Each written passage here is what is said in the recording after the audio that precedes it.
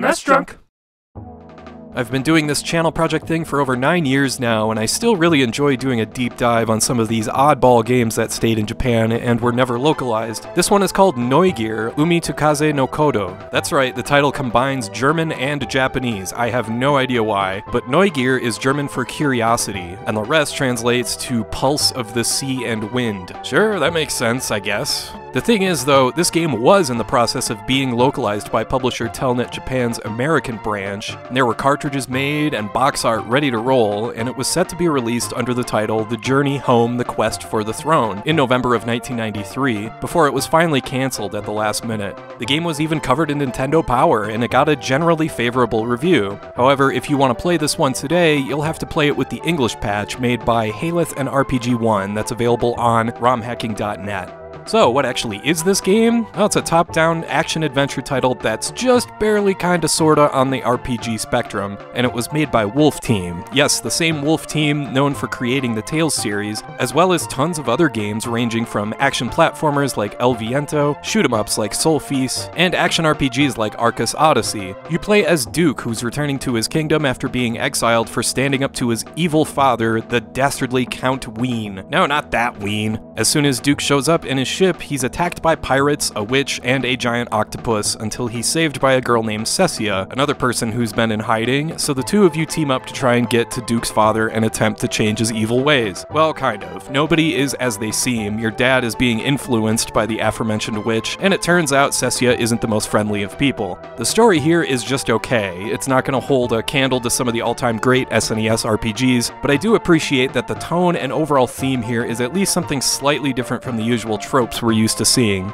The combat you see here isn't as direct as something like Zelda or Secret of Mana, where you just hack and slash. There's much more of an emphasis on dodging and observing enemy patterns before attacking. It plays like one of the older Ys games, where your character moves very quickly. The problem, however, is your range. Your sword is tiny. Again, just like you'd see in games like Ys 1 and 2. And you're gonna end up taking a whole bunch of damage if you try and hack and slash your way through this one. What helps mitigate that, however, is your hookshot that you start the game out with. It doesn't do any damage on its own, but it stuns enemies and it helps create space by pushing them away, allowing you to have a clear shot with your sword, so that's cool. The main thing your hookshot is good for is for solving puzzles and finding your way around. There is a lot of wandering around in this game, for better and for worse. And yes, as you can see, your character can jump, and you'll be doing a lot of that, especially in this dungeon here, which means you'll be falling a lot and wandering over to the stairs to climb back up and start over. The dungeon design really boils down to just a series of mazes. In fact, sometimes it's not even necessary to fight any enemies, since all you have to do is find the exit. You do get rewarded for fighting though, since there is a leveling system here, kind of. You defeat enemies to get items that boost your attack, defense, and your health meter.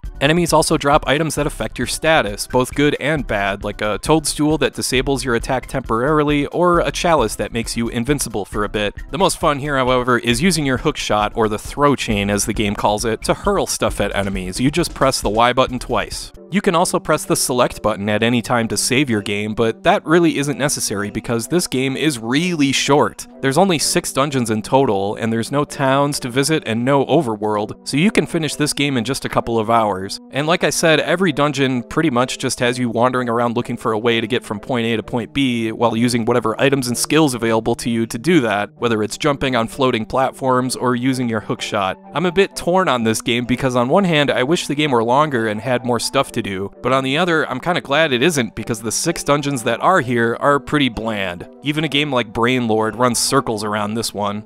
Still, I can't help but think that if this game were actually localized, it'd probably be seen as something of a cult favorite by some people. I do like games with combat like this. I like that there's actually an emphasis on dodging just as much as hacking and slashing, and I will say it controls much better than something like Lagoon, for example. Neugier isn't a bad game, it's got some good qualities, but it could really use more polish. I mean, sometimes it's tough to see something as simple as where you're supposed to go next. Certain doors and entryways can be frustrating to find. Still, I appreciate that this game is slightly different than the usual top-down action stuff, both with the combat and the story, but if you're willing to scratch an itch with a game similar to this, you're way better off with Brainlord or even Twisted Tales of Spike McFang. Neugier is best viewed as a curiosity. Not great, not bad, but it would have been at least a decent rental.